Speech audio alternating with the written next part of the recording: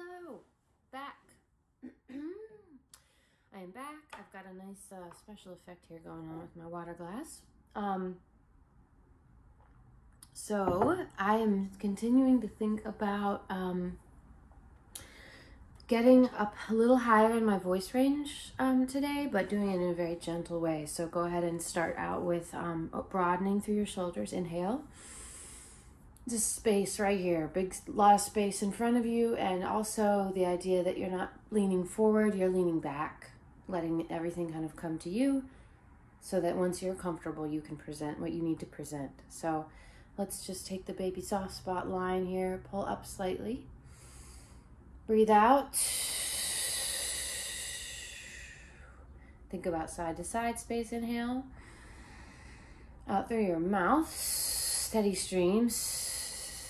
And then just kind of gentle side to side to explore that range. And I like to quickly just stretch each of my postural muscles here, kind of opening up here in the front muscle.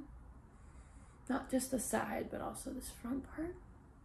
And then, nice. And then just drop your head for a second. Go ahead and feel around for your voice box. It's in there. I'm gonna shake my head out a little bit. Oh, it feels so good. I'm gonna do a full shoulder roll, actually, forward, up, and back, and down. So nice. I'm sitting on a couch, which isn't, I sink into it a bit, and so I'm sitting cross-legged on the couch. Another really good thing is just to put a really nice firm pillow under your butt, if you have one, and you wanna be on the couch. Just because it helps you to get out of the sunk in. You know, we don't want to be in our shoulders. We want length here, right? So if you're hunching like this, pull out of that, shoulders down, slight tuck of your chin to get your nice C shape here. All right, another big inhale and then exhale, breath out. So I don't know if you're noticing this, but I'm sporting my TR909 shirt, which my partner designed, and it is on TeePublic and Redbubble. For sale, Rogers Dameron. I love it. It's the poly blend. It's like a pajama shirt. But I didn't wear this for pajamas. Just so you know, I you know, it's YouTube after all. So just hum. Put your lips together. Drop your jaw. Do a little chewy motion with your lips together on this note with me.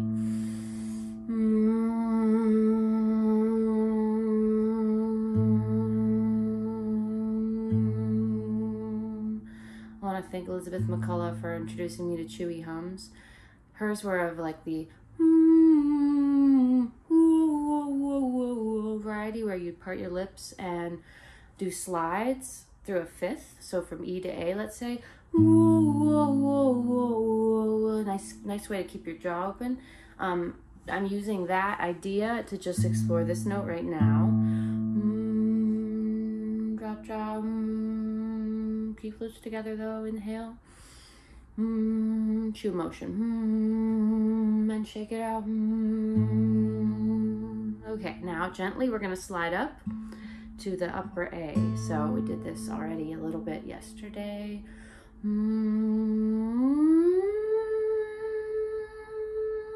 It's the same day for me, but yesterday for you.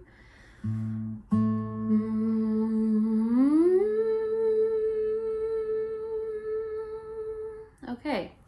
I'm noticing with my mouth closed, it's harder for me to be soft up here in the higher octave. So I'm actually going to go back to an ooh shape, tongue forward. Ooh, and I'm going to go very gently. Ooh.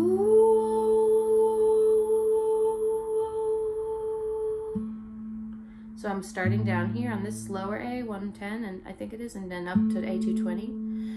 Ooh. It's fine if you don't know what that means, and also that's not, it doesn't matter what it means right now. Ooh.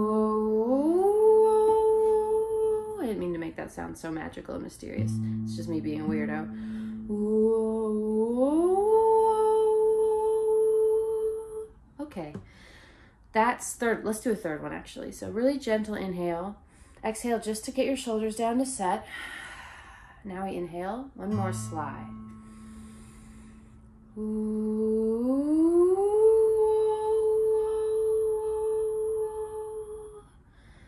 I actually want to do one more and focus on a very slow slide up. So don't go up fast from ooh to ooh, just nice and slow. So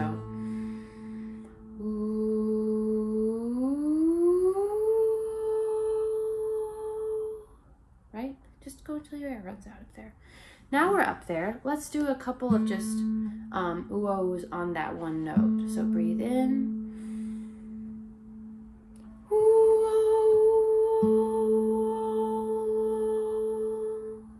One more.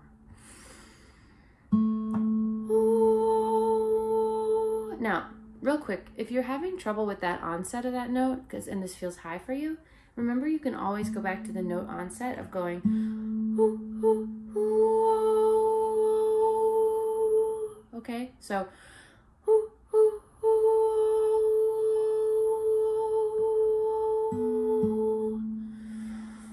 One more.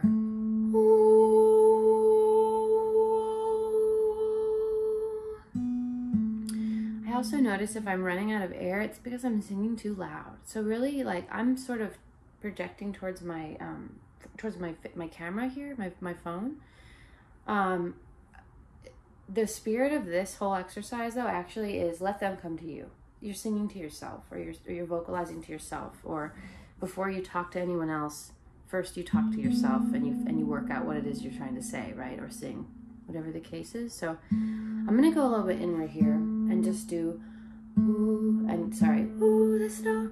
I'm gonna do ooh, ooh, ooh, ooh, ooh, that exercise softly but steadily to myself twice with a nice long inhale. So I'm setting up for it by just releasing tension. Here we go, 2 of these.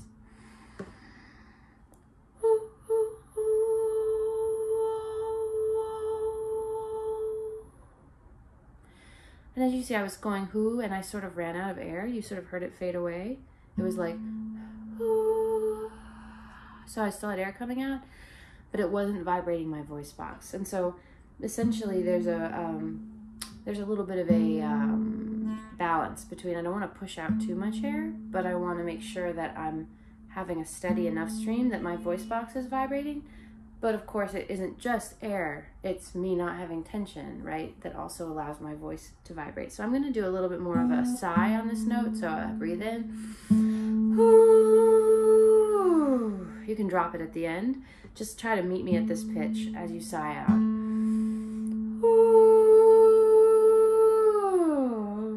Right?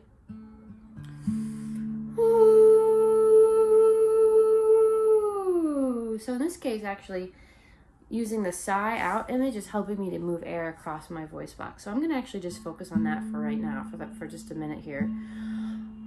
So I'm going to breathe in through my mouth, actually.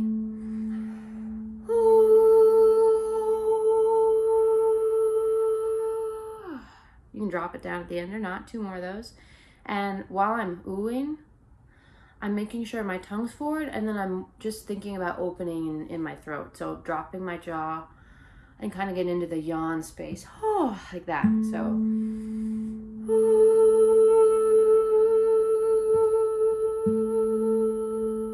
Last one.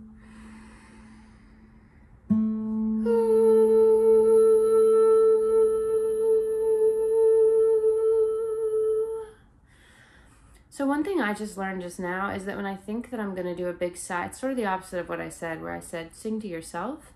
When I said that, I didn't take in as much air because I was like, well, I'm going to be singing softly. I don't need the air. Not so. When I went back to thinking about sighing, something that gives me relief and natural relaxation, I was using my air a lot better. So now what if I just took the idea of that big breath for a yawn space, and then I just applied it to a softer note. So I'm going to do a nice big breath. Exhale more softly.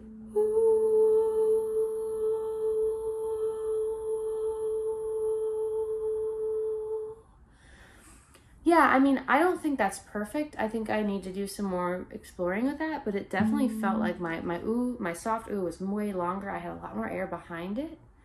I almost felt like, you know, I had to control it. I had a lot more air I could have used, but I was trying to sing softly, so I was purposely thinking about, well, let me not let all this big air come out softly. So try that with me. Do a nice big sigh as if you're going to do a yawn, like nice big inhale. So, and then just instead we'll do a little soft, steady thing. And then,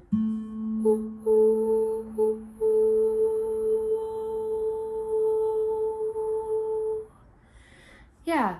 So I'm going to keep exploring that as my exercise. I'm going to keep working on taking sort of big-minded, expansive breaths. And again, I'm trying to breathe across into my heart space and even below into my diaphragm. And then think, steady stream.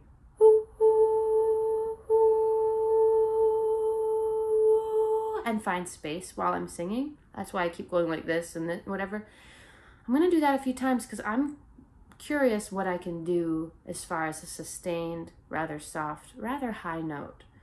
Right now, that one I'm working on is A. I think I'm up to 440, A440. So if you see on YouTube, you can Google A220 and get a lower A.